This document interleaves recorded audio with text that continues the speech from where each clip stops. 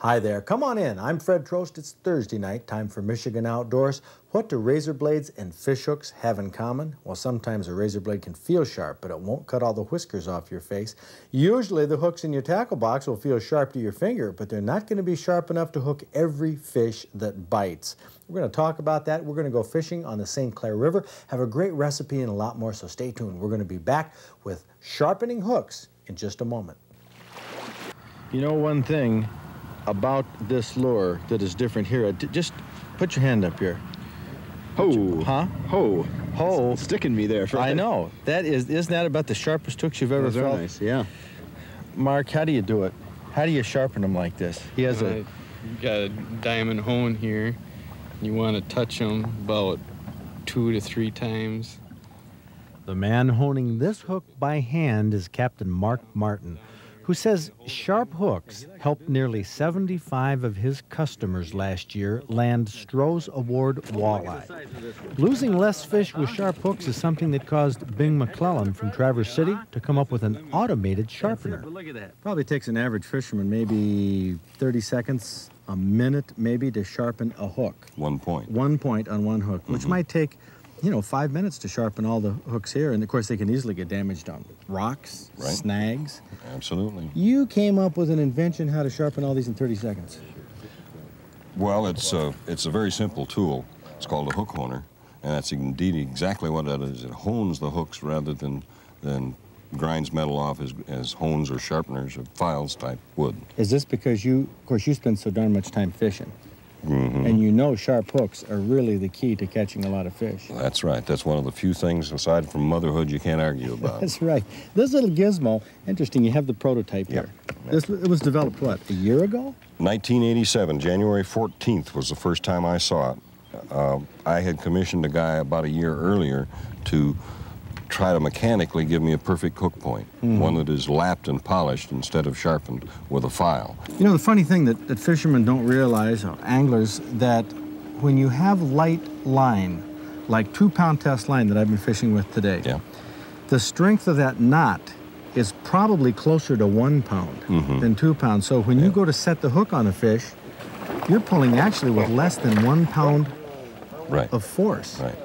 And even if you're using 6-pound test, you're probably pulling, most you can get out of it is 2 pounds of force. Now, how often, though, should you really sharpen your hook? Say you catch a fish on it, or you get snagged. Would you sharpen it every time? No. Good heavens, no. How often? I'd just do the thumbnail test every so often during the day I'm fishing. And if it skids on my thumbnail, I touch it up. Now, okay, show me that, dude, on your thumbnail, how you're going to... Well, a properly sharpened point.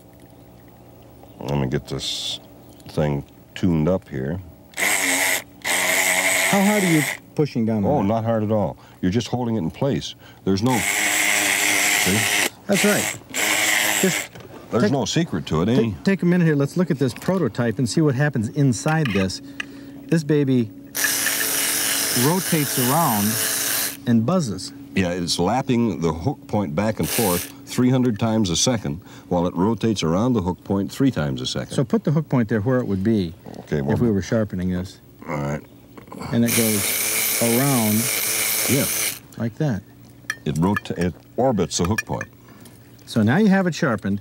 Now how do you know when it's the way you want it? Well, take your fingernail or thumbnail, and if you can do that and it doesn't skid off, just barely touch your hook point to your nail, and if it'll stick, it's sharp enough. Stick right there. Whoa-wee. Yeah. Now try one of the other hooks that hasn't been sharpened. Okay, and you can tell by looking at them if they don't have... If they've been sharpened, they're real silver. Look at that. I can't even get that factory point. Right. Well, that's a brand new Rapala right out of the box. I cannot dig that into my fingernail. I can scratch with it, and it feels sharp, and it hurts. And it looks sharp. And it looks sharp, but it doesn't do what this one does, catching on the fingernail. Wow, that's why people will buy it, because you can demonstrate the fact that they'll be more successful. Well, you could have makes fun common sense. just tearing your finger up here, seeing how sharp that is. Look at my thumbnail from all the shows I did. I almost punctured it. And look at that, wore really, it out. you have to push real hard to get your skin to come up. Oh, you could dig out splinters with this? Oh, yeah. That's great. Yeah. Well, I think it has a good future. Oh. It really does. If it can improve my fishing. There you go. It has a big future in my life. I'll tell you that. Our mutual friend, Emil Dean, ran some tests on us with a prototype last year. And if there's anything harder to do is because sharp hooks make more importance in downrigger fishing than anything. Oh, yeah, because you're you trolling. Can't set the hook. Yeah, the fish has to set it for you. Yeah. Yeah. And his hook catch versus line pop-off percentage went up 50% after he sharpened all the hooks. 50%, that makes it 50. You know, I believe it when I sharpened just the hook on this lure, caught 2 fish in a row, bang, bang. You know, they weren't slipping. Yeah. I think that does. If it can stick to your skin, stick to your fingernail, it's got to stick that much more inside a fish's mouth. Well, it's a very convenient little machine because it's NiCad powered. You recharge from the rear here in the little port. The recharger comes with it. Runs about 1,000 hook points to charge, so it isn't going to quit on you quick. Once you get out in the boat, you can sharpen literally 1,000 hooks before you have to take her back in and plug her in overnight. You've been to the big fishing tackle trade shows for years. I get mail, I get people sending me inventions, some of the goofiest things you've ever seen. And they're similar in a way to, hey, here's the idea that can, you know, revolutionize your fishing. That's the same thing you say about this. Yes. I have a feeling, though, this is going to stick. That's a pretty good pun besides being correct. I guess. That's right. I think so because it's so basic. In fishing, there's only two things that are totally common: water and sharp hooks. Because a fisherman literally cannot fish without a hook. He cannot. He can fish fly fishing, he can fish spin casting, he can fish saltwater, but he's got to have a hook. He's got to have water. How did you... Bing McClellan certainly boils fishing down to the basics. It doesn't matter if you use a battery-powered hook honer or if you use a diamond file to sharpen the points on your fish hooks. Your success will increase if the points are sharp like a surgeon's needle. Mark Martin's success rate proved it, and when Emil Dean started using the battery-powered honer to keep the treble hook sharp on his lures, Emil's loss of fish because of hooking failures dropped in half. A significant lesson to all anglers in Michigan outdoors.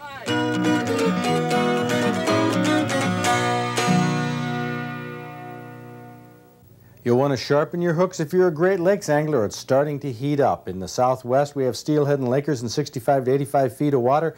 Off Manistee, Pentwater, they're getting 8 to 12 per trip, 15 to 20-pound kings. It's a little slower up in the northern part of the state, but around the corner at Rogers City, limits of both kings and lake trout. Steve Pazlaski says lake trout fishing has never been better off Oscoda. They're getting limits of 12-pounders jigging and off the downriggers. Now, looking at our report on the other species, as many catfish as you want to catch off Oscoda, including a couple of walleye at the mouth there. But the walleye are really hot in Saginaw Bay. Charity Islands, they're getting limit catches. Catfish, 3 to 7 pounds, Wildfowl Bay.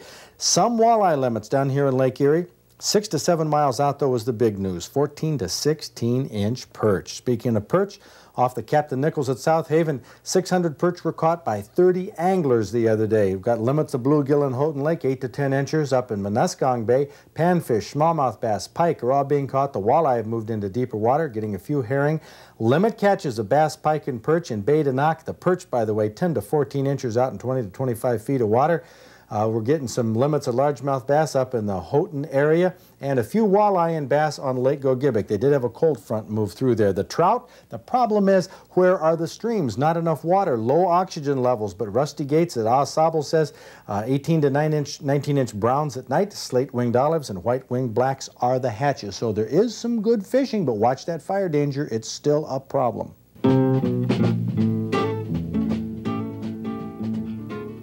Montcalm County produced this trophy largemouth bass, 6 pounds 4 ounces, caught in Clifford Lake on a plastic worm by Jeremy Keplinger from Birch Run. Also on a plastic worm from the Grand River, Jeff Barnes, who was probably bass fishing, landed this 1 pound 2 ounce bluegill. Jeff's from Kentwood. Here's a long, lanky walleye, weighed 10 pounds even, taken on a night crawler from the Sheboygan River by hometowner Mike Rogers from Sheboygan. You don't often see lake trout this size, 21 pounds, 37 inches long. It came from Lake Superior off the UP's Alger County.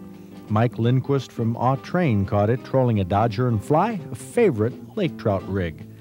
One of the larger gobblers you'll find, 21-pounder with a 9 1/4 inch beard. Chris Fink from Pewamo bagged it in farm country in Osceola County.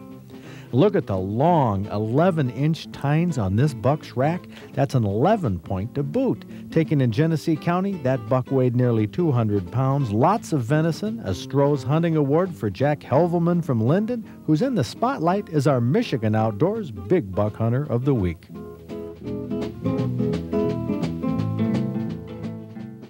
The drought news continues to be bad, especially for southern Michigan fish. Low water levels and high temperatures are beginning to take a toll. Ducks and woodcock are hurting, but black bears may be in severe trouble with few berries around to fatten them up for their winter's sleep. And there's a change in the bear season this year in parts of Delta, Dickinson, and Menominee counties. The shortened season will run from September 10th through the 30th in order to reduce the harvest in that area. State police advised that anyone owning a shotgun with a pistol grip that's less than 30 inches in overall length must register it. The gun that's most frequently affected is the Mossberg 500. The governor is expected to sign into law a bill to set perch limits of 100 in the eastern part of the Lower Peninsula and 50 perch elsewhere in the state. Currently, only the Upper Peninsula has a limit on perch. Applications for this fall's turkey season in the Upper Peninsula are out and available at DNR offices. Application deadline is August 1st.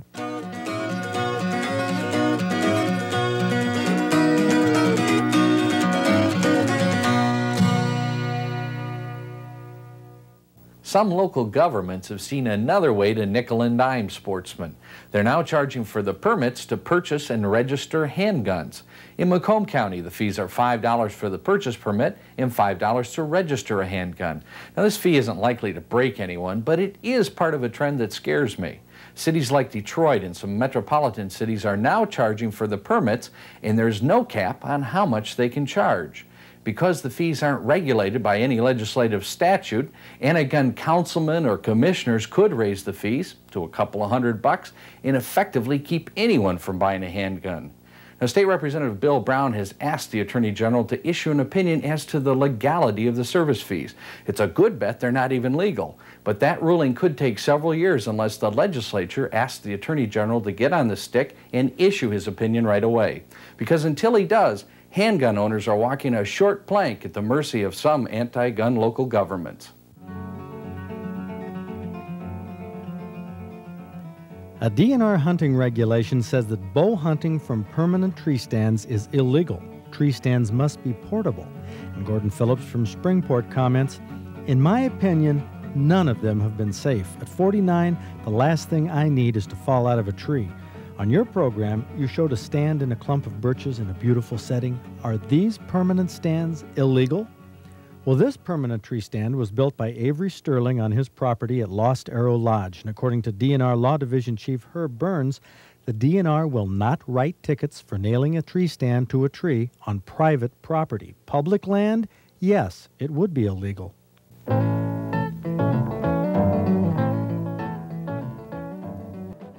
Summer walleye like the night. That's when they come into the shallows to feed, but summertime also has its share of thunderstorms.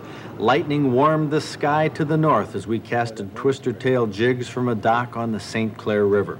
One old salt who was fishing with us was Captain Hank Bradley, retired muskie captain. I asked him why the fishing was starting off so slow. So what's the scoop tonight? The scoop tonight is... Hey, now hold it. You've been fishing this river and this lake for umpteen years. Okay, let's see that beautiful lightning over there. I've seen it like that. The moon. It seems on nights like this, it's too beautiful a night. We should be out here getting wet. We should be out here. You think it's dodging waves? Well, the moon is full. The moon's full. The walleyes are laying down the bottom, peaceful and quiet. I guess we got to suffer to get a lot of walleyes, right? Oh, yeah? Well, how come you're out here if you think that it's too beautiful of a night? It's so nice for a night. What are you going to do? Stay home and go sleep? Home, that's right. Go to a beer garden? It's better to be here. Yeah. Evening casting is relaxing even when the fishing is slow. Now, a rock bass gave us some momentary excitement, but it was those walleye we were after. Well, maybe it was the full moon, or the wind, or the storms to the north. Well, we had just packed up our cameras to move to what we hoped was a better spot when one of the fellows brought in a nice-sized walleye. Well, he jumped a couple times when you guys were walking up there, and I figured I'm going to try this. That's about the only. There we go. There's a nice Well, fish. it's a heck of a fish. You got to run and hold it up there. You got that in a bomb? Smile. You smiling? Yeah. You smiling. Only walleye of the evening we got here. So what was the secret? Patience, my friend, patience. The St. Clair River and patience. It's the only secret there is. Well, since that was the only walleye taken from that dock, our patience had worn thin, so we moved downstream to another backyard. Now, keep in mind that fishing from shore on the St. Clair River is often done on private property. You need permission to fish from backyards and docks. There are a few public sites, but if you're not familiar with the area, do a little homework in advance, make some arrangements. Tom DeHardy and Frank Riscavage fish the St. Clair River all the time. Their favorite lures at this time of year are twister tails on jigs. When Ken Ouellette from Lansing landed the first keeper walleye on this location, a big flurry followed, changing twister tails to match the one that Ken had been using. Congratulations. Yeah, thanks. You're right. Your first one. A good start on walleye fishing for Ken Ouellette under the full moon on the St. Clair River. We fished till 3 a.m., got a few, enough for a good meal. This is what walleye fishing is all about. Yeah, that's the best part of it right here is getting them ready for the freezer and then cooking them up for supper. Yeah, this is the rewards. Hardly any better tasting fish than a walleye. You agree, Tom? Oh, definitely. I'll tell you. Is that why you like fishing for walleye? The action. I like the action. It's fast, you know, casting and that. And can't prove it by tonight, but you do real good on the walleyes and that. And the eating. You can't. There's not a better fish for eating. I like smallmouth bass too, though, but I think I prefer the walleye over all of them. Well, here in the St. Clair River, you catch all kinds of fish. Well, as you see tonight, we got a little variety: silver bass, smallmouth bass, rock bass, and caught us a little off guard. We weren't really prepared for it, but yeah, there is a big variety. Everything from pike, muskie fishing up by Fawn Island. There is overall, it's a big variety of fish. We took a variety of fish on this evening. Here, Frank Riscavage swinging a white bass onto shore. We took a rock bass, a smallmouth bass. No big walleye, though, like Tom DeHardy caught earlier that week. It was an 8-pounder, caught the same way we were fishing. Casting, I was fishing that tournament, and we were up above. We were up the Blue Water Bridge. We did real good as far as catching fish. They were nailing right and left, but no big ones. You know, I figured with this many people, I said, I got to find a nice secluded spot where there's going to be a nice hog walleye. So I took a gamble and went down to Marysville where nobody was fishing, fished out of my boat, and I think I made maybe a half a dozen casts. Now, when you fish out of your boat, don't a lot of the boat fishermen in the summer fish right near the shore? Right, definitely. So what's the advantage of the boat? What you want to do in this river, you've got a structure break where it comes up into the shallows, like we're casting here. When we cast out, we're going out over that structure break, drops off into I'd say anywhere from 12 feet of water on out 18 feet, then it drops on off into 25, 30 feet of water. The walleyes will hug that structure. They'll lay in there. It's the same thing when we anchor and we fish in the spring. We try to hug that structure line. That's what mainly, because that's where the fish will come in. They'll move up that shelf. As it starts to get dark, they'll come into 25 feet of water. As it gets darker, then they'll move right on up into the shallows. So this casting from shore is only good at night? Definitely, only at night. For walleye, that is. Strictly for walleye. Well, this summer, night fishing is a good way to beat the heat in Michigan outdoors.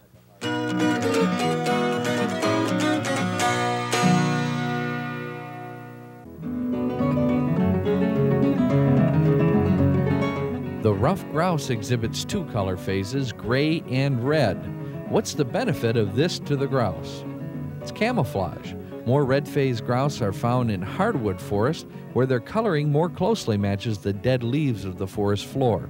More gray-phased grouse are found in the shadowy evergreen forest.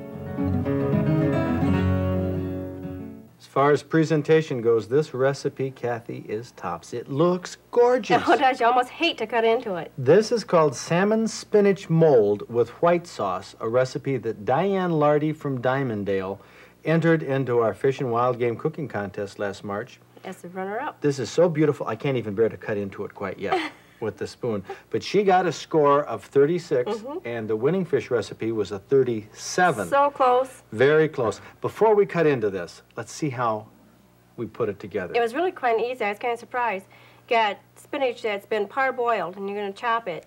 cooked for about 5 minutes Right, or so? like I say, not cooked completely through. And we've got butter here. You could use margarine, but I think I prefer butter, the taste of butter. And fry the scallions in it and just kind of cook them through, just until they're soft, not completely done. And a spinach. You're going to fry the spinach with your scallions. Fried which is different. spinach. Doesn't sound real appetizing right here. But Oh, it's an odd combination. it looks like it would go into stuffed shells or something. Mm-hmm. Again, got salt and pepper, just a little bit. So there's Greek recipes of spinach, Right. some type of spinach And pie. Parmesan cheese, which it would also be a Greek. Now, you're going to use a whole cup here, and it really disappears quite fast. Gets creamy. Your Parmesan cheese will get creamy in here. When you were putting this together, we were taping this, you were eating right out of this dish right here, Kat. And it was good, believe me. Well, that's just a good spinach recipe on its own. That's right. This salmon, you cut thinner than the normal fillet. These were very thick fillets. Wow, these big salmon we catch. That's right. Michigan I must have Outdoors. those. Yeah, Bob. Go line your dish here. Now, you got a greased casserole dish. You're going to actually just kind of line your dish with the fillets. And salt and pepper a little bit more. Now, you wouldn't really need to salt and pepper here if you didn't want to, and especially with the salt. But Diane said salt and pepper. That's right. She got the runner-up status with this. And some paprika. Paprika, that's a kind of pepper, isn't it? It is. Pepper, it's just exactly what it is.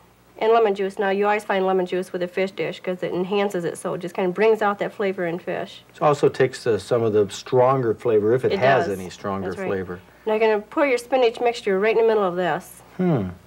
And just kind of make a, because your Pat fish it makes down? a little nest, yep.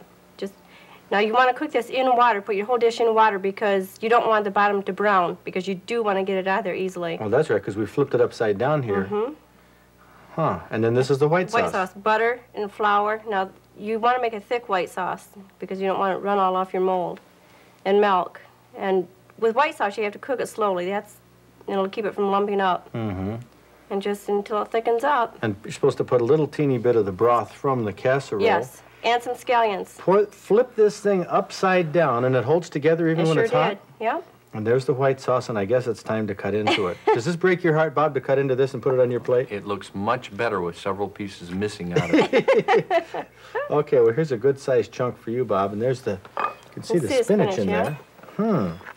Interesting. Now, the comments, as Bob is tasting it once again to refresh his memory, I'll say that in our Fish and Wild Game cookbook, Bob said that this was you've never had a combination like this before.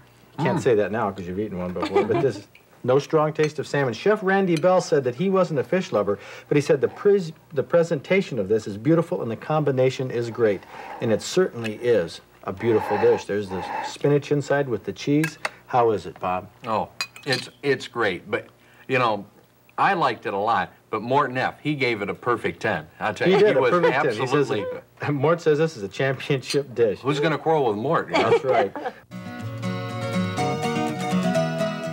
Okay, after you saw it, you wished you wrote down the ingredients to tonight's recipe. Well, you're in luck. They're printed in a handy clip-out format in the July-August issue of the Outdoor Digest. And if you're not a subscriber, we'll send you this issue free of charge, which also contains hunting and fishing articles, including one by archery expert Al Henderson on the basics of making a good shot. The Outdoors Forever supplement has a half-dozen heart-healthy fish recipes for the summer, and the Digest also has rundowns on each week's programs, including our featured TV recipes. To get your free copy, along with information on joining the club and becoming a subscriber, write to me at Fred Trost Outdoors Club, P.O. Box 1775, East Lansing, Michigan 48826. We'll send you the July-August issue right away. From the rugged shore and woodlands of the north, its history of copper mines and iron ore, the Great Lakes fisheries. To the farmlands of the southern counties, we'll look around again, and all that waits the sportsman in the state of Michigan.